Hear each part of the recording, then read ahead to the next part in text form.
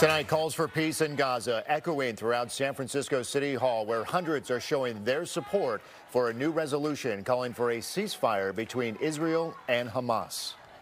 No more innocent lives should be lost, no matter the religious, political, racial, or national identity of anyone at this point. San Francisco residents making their voices heard, demanding an end to the violence. Good evening, everyone. I'm Mike Meebeck. And I'm Claudine Wong. Hours of public comment still underway tonight at the San Francisco Board of Supervisors meeting. A majority of speakers in favor of a ceasefire resolution. KTVU's Jana Katsuyama joins us live from San Francisco, and a big turnout tonight, Jana.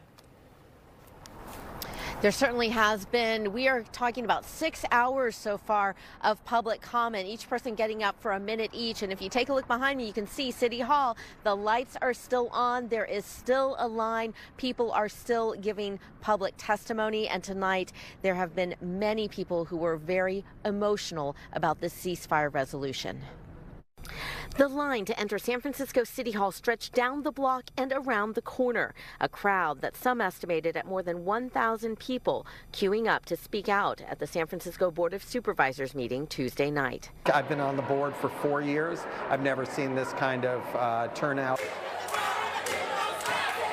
The majority of people came in support of the Gaza ceasefire resolution introduced by Supervisor Dean Preston, a progressive with Jewish heritage, horrified by the Hamas attack. Jews are still in shock with the October 7th massacre fulfilling the worst fears and nightmares of so many of us. But Preston also broke into tears, sharing the story of a Palestinian-American friend. 7 more members of my family have been killed overnight and this morning. At least 100 have already been killed since October 7th. Preston's ceasefire resolution also calls for humanitarian aid and condemns anti-Semitism and Islamophobic rhetoric. The public comment began around 4 p.m., and hours later, more than 200 people still waited in line, almost all in favor of the resolution. The speakers are Arab, Muslim, Jewish, queer, Black, Asian, and of all ages. I got here at 2. I've been waiting 4.5 hours, and I believe it's really important for our supervisors to represent the constituents of San Francisco. I am an anti-Zionist Jew. My grandparents fled pogroms. So as a Jew, I believe that this should never happen again for anyone. Before the meeting, members of the Jewish Community Relations Council, which opposes the ceasefire resolution, held a vigil outside City Hall, putting a flag for each of the hostages still being held in Gaza by Hamas. The group, however, decided not to speak at the public comment. Supporters of the resolution called for the supervisors to vote without delay. We can't wait till January for this resolution to be voted on. It needs to happen now.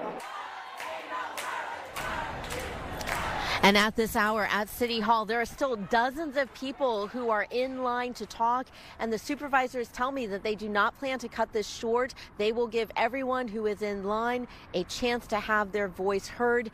There will be no vote tonight, but one of the big points of contention is some people are calling for them not to send it to committee, to actually take a vote next week. If that does happen, then people who are opponents with the JCRC say that they will be here, and you could expect probably another large crowd.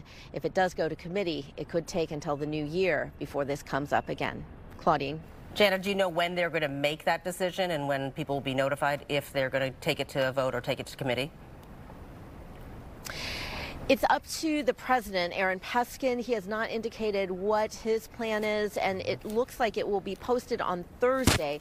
So that is when it'll be on the Board of Supervisors website. Okay. Jana Katsuyama, thanks so much for that report.